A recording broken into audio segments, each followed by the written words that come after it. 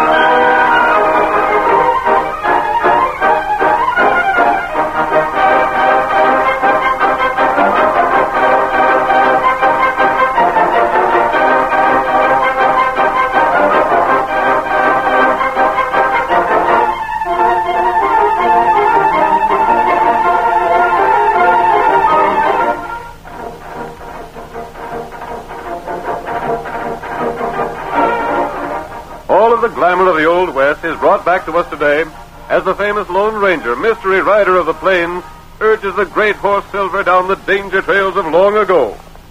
Listen to the tattoo of those silver-shod hoofs. The Lone Ranger rides again. Come on, Silver, old boy! That's it, old fellow! Run as you've never run before! We're needed on the trail ahead! Hi-yo, Silver!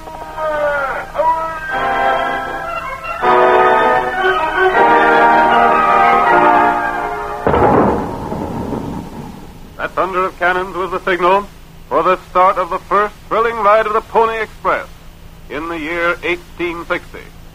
The route extended from Missouri to California. For 2 years, the most highly skilled young horsemen and the fastest mounts carried the mail across the country in record time. 24 hours a day, the Pony Riders urged their fleet little horses along the trail at top speed. Stations were established every few miles to furnish fresh horses for the racing riders. Our story begins as we see a foam-flecked horse pull to a stop at the end of his run. There he is, just on time. Slap that saddle on a fresh horse and let me be on my way. I'm out to make a record. Bill Cody just passed here in the eastbound I'll run. beat his time if I have to break my neck trying. Want some hot coffee? Not this time. Hurry up with that saddle. Cinch it up tight. I got some important papers this trip. Yeah? What are they? I don't know. Something for Silver Gulch. This particular load's just got to get through fast. Sam takes the mail from you at the next station, don't he? Yeah. What's taking you so long about that horse? Hurry up there. Watch out for engines ahead. I'm watching all the time. Your horse is ready. That's the ticket. Well, I'm on my way. Up, get him on that horse.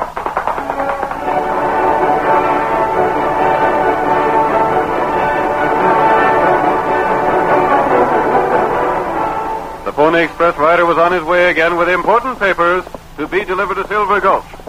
He gave his mount his head and urged him along at his greatest speed in an effort to break the record of another express rider, Bill Cody, later to be known as Buffalo Bill. Then from ambush, a shot rang across the plain.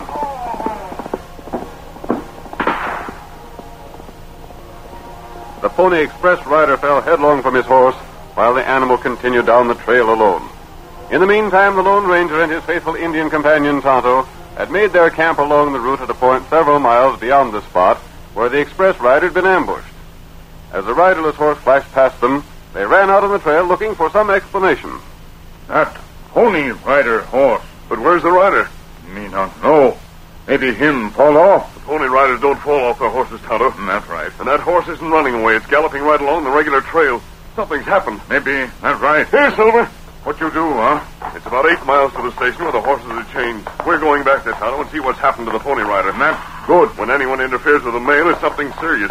You think someone do something? The only way to get a Pony Rider from his horse is to shoot him off. Yep. Come with me, Tonto. Tonto, ready. Come on, Silver.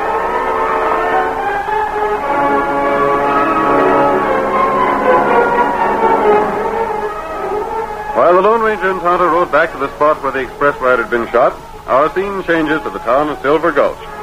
Like so many other towns of the surrounding country, Silver Gulch was situated at the bottom of a steep hill. On the hill itself were two homes, crudely built of logs. In one of the places lived Jim Flood and his wife. Our story continues as Jim says, I can't tell what to do, Ruth. It's the darndest thing I ever seen. Here I am with a fortune in gold right outside the house, and I can't get it. Jim, we waited long enough for that Eastern Company to buy out your claim.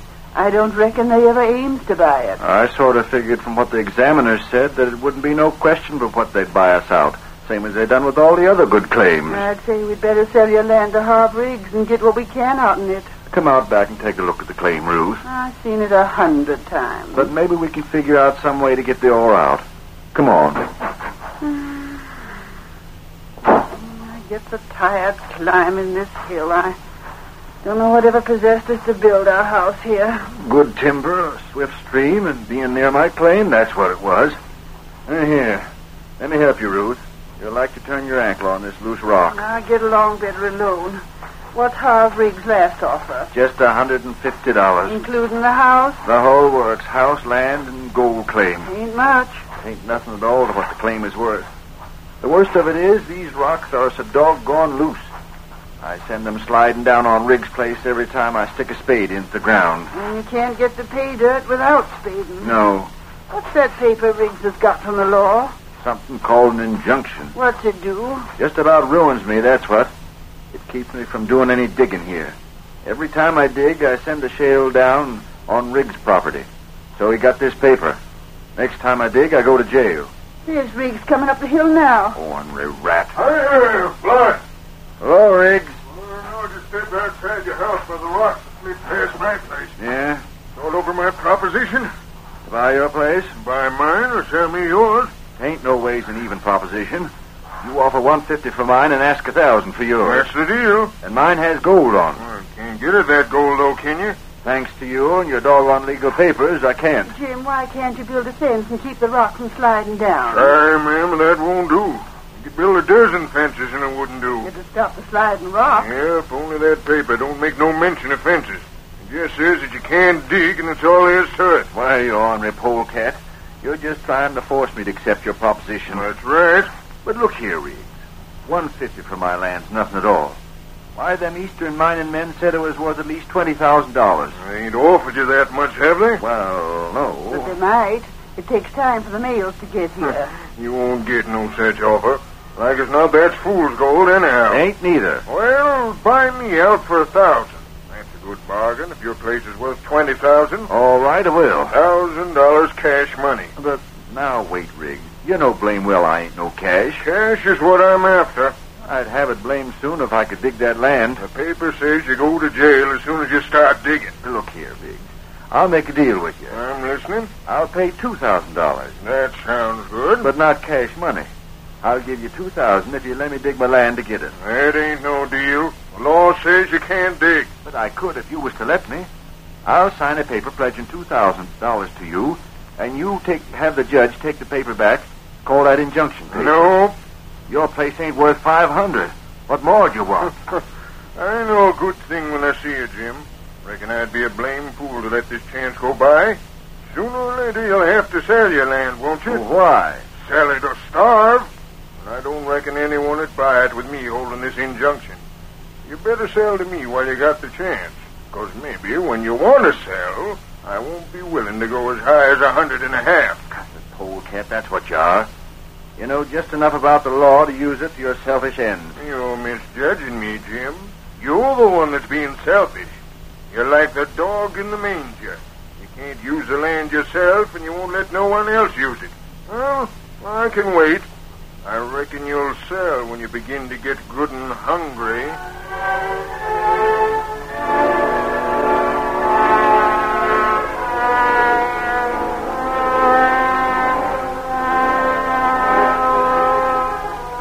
Several days went by. Jim Flood, unable to sell to the Eastern Syndicate, and unwilling to sell to Riggs, began to feel the pinch of poverty. As our next scene opens, we see him in the Silver Glove Cafe and watch him as he approaches the bartender. If you just let me have a little more credit, Steve. I'd like to, Jim, but you already owe a sizable amount here. But it's grub I want. Victuals, tain't liquor. No, don't you see? Food costs money, Jim. I'm afraid your credit here's come wore out. You won't give me none, Steve? Reckon not. You ain't heard from that Eastern company, have you? No, not yet. Well, I didn't figure you would. Riggs was talking about the fool's gold you thought was genuine. Riggs, that ornery. He says that you never'd hear from that company. Says we'd be foolish to let you have more credit. We never'll get our money. Riggs is trying to make me sell out to him. That's why he's saying them things. Well, maybe you better had sell out. For $150? Oh, Steve, you know what my place is worth. Well, it ain't worth much if it's got fool's gold on it. Let me tell you something, Jim Flood. Yeah? If you don't sell out pretty quick, me and Sam over in the general store is going to have to go to law. I suppose that's Riggs' suggestion, too. Well, it's a good one. You owe us both considerable money. It's up to us to get it. We can force you to sell out if we have to. Pardon me. Oh, yeah. What'll it be, stranger? I happen to overhear you two talking. I reckon we was talking a little too loud. Who is this man, Riggs? What do you want to know for? Who is he? He lives up on the hill a ways, just below my house. I've heard something about the situation on that hill. Your name is Flood, isn't it? That's right. What's your handle, stranger? Suppose you call me friend. Friend? Huh. Reckon that's one thing I ain't got right now. Flood, you'll sit over here at the corner table with me. I'll stake you to a meal. Thanks, stranger. It ain't so much that I'm hungry. It's the missus, my wife. She's home. When you go home, you'll take food to her, Flood. I ain't taking charity from no stranger. You're looking for word from the East, aren't you? Yeah. Hey, stranger. You sort of talk like an Easterner. Is that where you're from? Fix up some food for Flood to take home when he goes. You'll be paid for it. Are you from the Eastern Mine and Syndicate? Suppose we sit over here at this corner table and talk.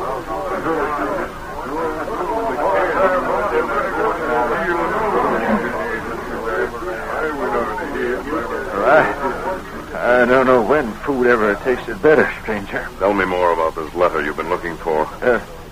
Seeing as you ain't from the mining company, I reckon I ain't looking for no letter. Just what was it to be? Well, I reckon there ain't no use talking about it now. I sort of hoped I might get an offer for my land. I can't work it on account of its being on a hill. The stone falls down on Riggs' land. I heard about that. He has an injunction that prevents you from working your land. Yeah, that's right. He wants to buy your place from you. For $150. Huh. That ain't very much, but I expect I'll soon have to sell to him. Suppose the Eastern Company did buy the land. Shucks, they'd be able to rake up the cash and pay Riggs what he wants for his place and work the claim. But you can't pay the cash, huh? Gosh, no. I can't even raise the price of a square meal no more. How'd I ever get $1,000? I'd like to see Harv Riggs. Oh, he'll be coming in here real soon, blowing off his mouth and bragging how he put a slick deal over on me. You just stick around, stranger, and you'll see him.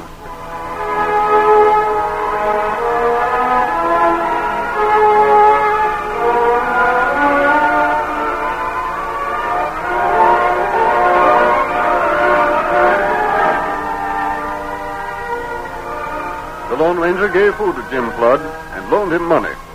Then, covering his disguised face with his mask, he left town and rode to the small, well-concealed camp where Tonto waited for him. Oh, there, fella.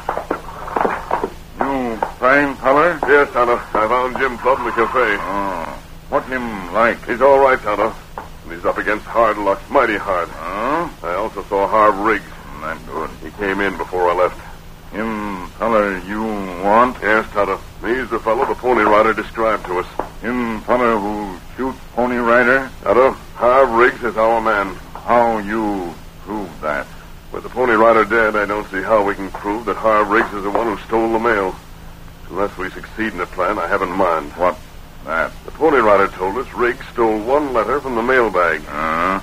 Then him leave Pony Rider. He left the rest of the mail as it was, strapped to the back of the rider. It looked like Indians had done the killing. I think the paper Riggs stole was an offer from the East to buy Jim Flood's claim. What we do? Unless Flood has that paper, he'll sell out for practically nothing.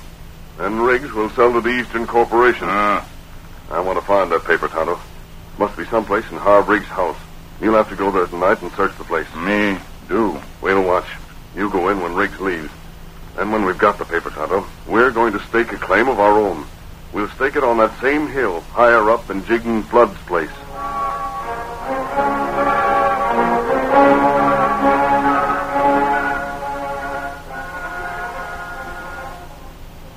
The curtain falls on the first act of tonight's Lone Ranger drama. Before the next exciting scene, please permit us to pause for just a few moments.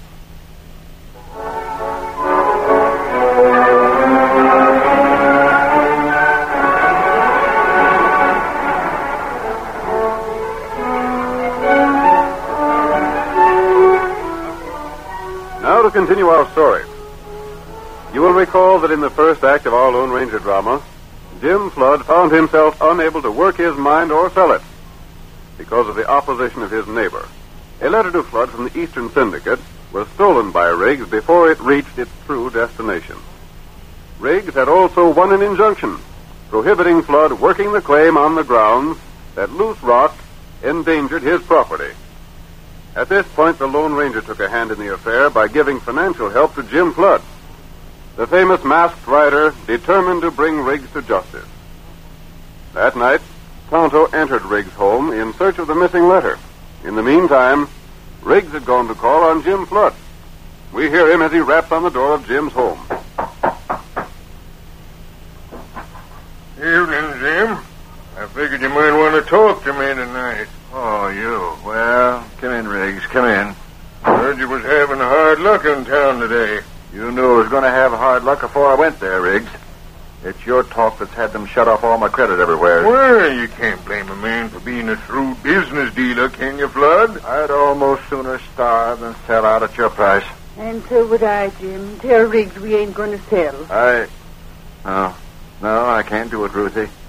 I reckon we ain't no choice but to sell out to this polecat and try and find new diggings somewhere. When them victuals that man from the east brought us is gone, well, there won't be no more. No money to buy none with. And no credit. $150 is a lot of cash, Jim. Don't you take it, Jim. What'll we do when the 150's gone? We won't have nothing then, not even this house and the claim. I reckon we can find something to do. We'll settle down in the valley. No need to worry, Jim. I'll give you a job working for me. I'll make that part of the deal. I'll pay you $150 cash and give you a job. Now, that's fair enough, ain't it? I reckon so. I guess our dreams of being wealthy won't never be more than dreams, Jim. Some people just ain't cut out for well. That's the way to look at it, Mrs. Flood. Now, here, I got a paper all made out. Bill of sale, it's called. Let me see it. All I got to do is fill in the date. I'll date it for tomorrow. You just sign it, and I'll hand over the money to you. I sure hate to do this. After all your hard years of prospecting, Jim, to finally strike this gold claim, and then have to sell out for $150. Never mind, Ruth. We never had the gold, so we won't miss it. What about that job, Riggs? I'll write it right here on this paper for you. I'll even specify just how much I'm to pay you. Don't be much. I'll vouch for that. It'll be a living wage. You needn't worry. Jim, look! What's that? Take it easy. It's an outlaw, a masked man. Put down them guns, mister. I want you to come with me. What are you coming here for? What do you want? Who are you? You stay back, Riggs. It's Jim Flood I want. You can't do this. You can't take me. I ain't got nothing to say. Hurry, Flood. I'm waiting. Don't try to draw that gun. All right, mister. Showing good sense, Jim, and coming without a struggle. All right, struggling now. Riggs, don't let him take Jim. Stop him somehow. Stop him. I don't know anything I could have done. He's captured Jim. He's run off with him. Is this more of your ornery scheming? There they go. Look, the outlaw's carrying Jim on that white horse. Land's sakes, they'll break their necks riding down the hill at that speed. Ain't no use me going after him. But you can get to town, can't you? Hurry up and get the sheriff. There ain't no telling what'll happen to Jim.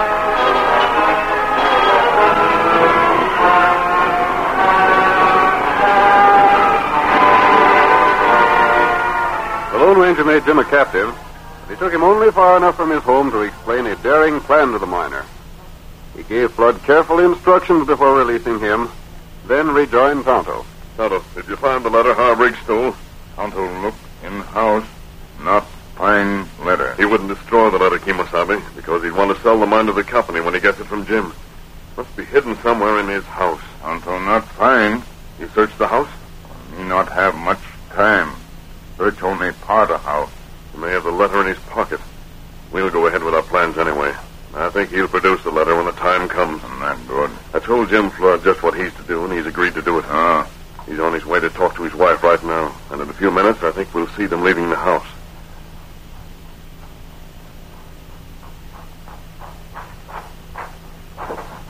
Come on, Ruth. We got to get. Where have you been? Oh, I was that much afraid. What did that masked man want to... Riggs gone? Yeah, a long time ago, but you... Where Ain't no time for talking. I can't explain things now. We got to travel downhill fast. Don't ask no questions. Just take things to where and come on. But why? Landslide, that's why. I've been hearing rumblings on the hill. I ain't heard nothing. Your ears ain't sharp enough then. Now, come on, Ruth, and get some things together. It's too risky to stay here tonight. Jim Flood, have you took leave of your senses? No, here, take these things. Where are we going? We're going to put up for the night at the hotel in town. You have gone loco. First that masked man runs off with you. Then you come back shouting things about a landslide coming off tonight. And now, without a cent of cash money and no credit, you talk of going to the hotel. We got some money. Where did it come from? It was loaned us. Come on now, let's get going. The sooner we get to town, the better.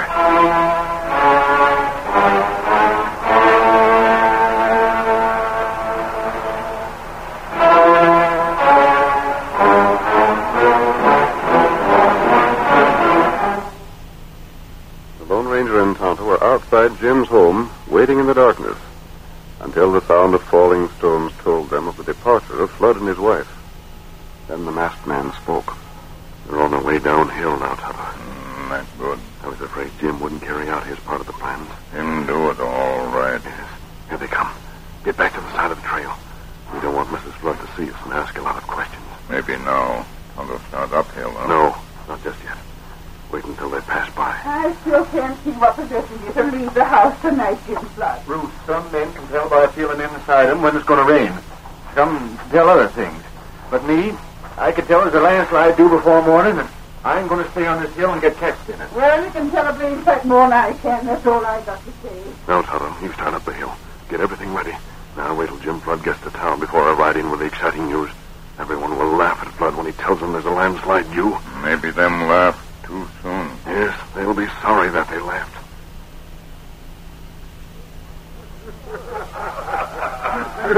Where do you feel the landslide? In your bones, Jim? All right, Dad. That's a lot of you. Go on and laugh. Boys, he invites us to laugh. Free of charge. He'll have his rheumatic ache when rain do. He gets a feeling when there'll be a landslide coming on. Hey, what's that? What's all that noise?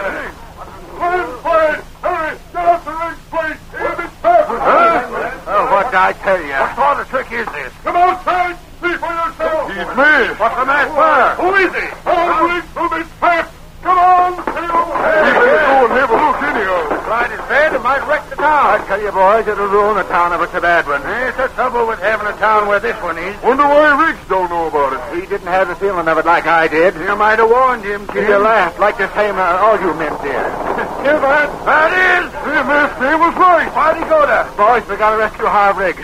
We gotta get to him somehow. Get your horses! Come on!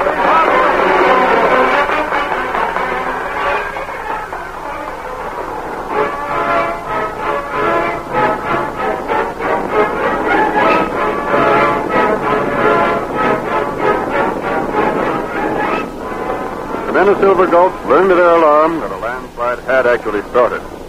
Jim Flood and his wife were safe, but it was feared that Riggs would be destroyed in his cabin. And so while rock and shale thundered into the valley, men fought their way upward to rescue him. His door faces the top of the hill, boys. Likely it's been jammed with rock so you can't get out. Come on, boys. Keep your footing. Riggs is in his house. Come on and help me. There's that masked man. There he is. We're coming, stranger. We're coming. Is Riggs in there? Yes, he can't get out. Rocks are piled against the house. Toss them rocks aside, boys. Help! Help! Let me out! Let me out of here! We're here, Riggs. We'll get you out. Hurry! All the house doors in and get those rocks away from the door. Right, to stop enough now. You're going to be all right, Riggs. Keep them rocks aside. It won't be long now. I guess the worst of the slide's done with. Sounded to me like a blast that started it. Hurry with those rocks. Get me out, boys. In the name of goodness, hurry, get me out of here. This is downright curious. These rocks don't look like shale that have been broken off. They look like they've been piled here by someone. Never mind thinking too much. Get him to the side. Now we can get out. Oh, God. Oh, thank goodness you come, boys. Couldn't get through the windows, eh? No. I guess the slide is over now anyhow. But your work, men, has just begun. What's this? Who are you anyhow, stranger? Hey, you stand right where you are. I imagine when you thought you'd lose your house with a slide, you hid the most valuable of your possessions on your person. I hope so. Don't make a move. Hey, the stranger's holding a gun on Riggs. What's the big idea, stranger? Listen to me, men. Someone killed the Pony Rider and stole a certain letter from him. What? The rider lived just long enough to describe the killer. He knew the letter was addressed to Jim Flood, and the killer he described was Harv Riggs. He lied. He ain't got no proof. The description of the murderer fits you, Riggs. Since I came here, I found out that you'd have reason to want that letter. I wouldn't, eh? That ain't true. Keep your hands where they are. See here, stranger. You can't talk like Listen to me this. till I finish. The letter to Jim Flood was one he was expecting from an Eastern mining syndicate. I thought I'd get an offer to buy my place, you see, Gent. Well, Riggs knowed that. He didn't want me to get that offer. He figured to force me to sell out to him, and then he'd sell to the Eastern people. Well, it's nothing but a pack of lies. It ain't true. It can easily be proved. Riggs, if you didn't steal that letter, you wouldn't have it now. I ain't. Stand still, Riggs. You're going to be searched. Well, I won't submit to this. It's an insult. I'll take you to court. We'll hold court right here. That whole landslide was staged for your benefit. Rocks were piled against your house so you couldn't get out. Take your hands off me. Stand still and let me see about that letter. Here's something. Hold the lantern close here. I don't know nothing about that. I didn't put it there. I don't know how it got in my pocket. Here, Jim, this is yours. My letter, sakes alive. How'd you get it, Riggs, if you didn't do what the masked man said? Jim's blood must have stuck it in my pocket. Boys, this offers me 5,000 cash and half interest in the mine for my claim. I'm going to be rich. You frame me. Shut up, Riggs. Why should Jim Flood try to frame you by putting that letter in your clothes? That letter makes him a rich man. Stranger, we sure want to thank you. Get that masked man. How do you know he ain't the killer? Maybe he's just trying to frame me for what he done. We don't want him, Riggs. We got you.